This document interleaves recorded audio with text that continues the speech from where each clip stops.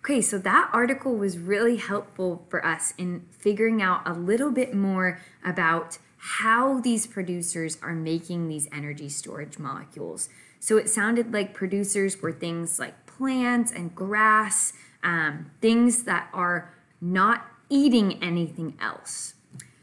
We have another category called a consumer. And we heard in the article that there's kind of two types. The primary consumers are things that are the consumer population of the plants. So, for example, we can see some kind of pictures here. That would be things like maybe rabbits and other organisms that are eating things like grass and plants. The secondary consumers are organisms that need to eat in order to get energy storage molecules. So these secondary consumers are actually eating other animals, right? These would be consumer populations that we think of more of as predators. So I see here like a wolf, for example, or maybe a bear, right? They are eating things that are eating the plants that make those energy storage molecules.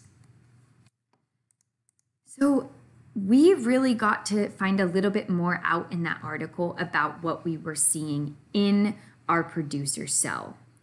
What do these show about how photosynthesis is done?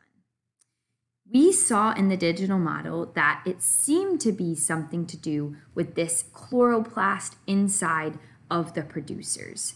We saw carbon dioxide coming in and water also coming in, and then them coming together in a little poof, and the oxygen and the energy storage molecule appeared. Now the article kind of slowed that process down for us and led us to see what was really happening, that a chemical reaction was taking place.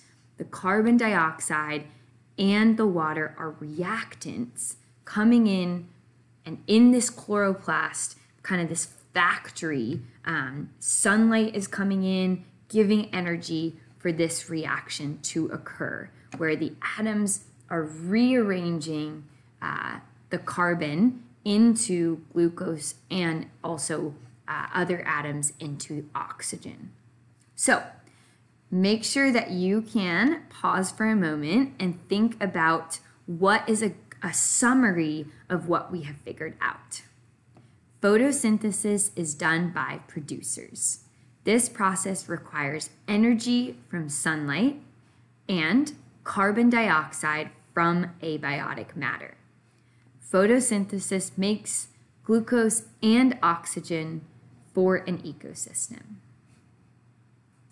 So here is a summary of what we figured out about where these energy storage molecules are coming from. They're made from the carbon that comes from carbon dioxide in the air. Those producers take it in and move that carbon into biotic matter, making those energy storage molecules. And we call this process, this chemical reaction, photosynthesis.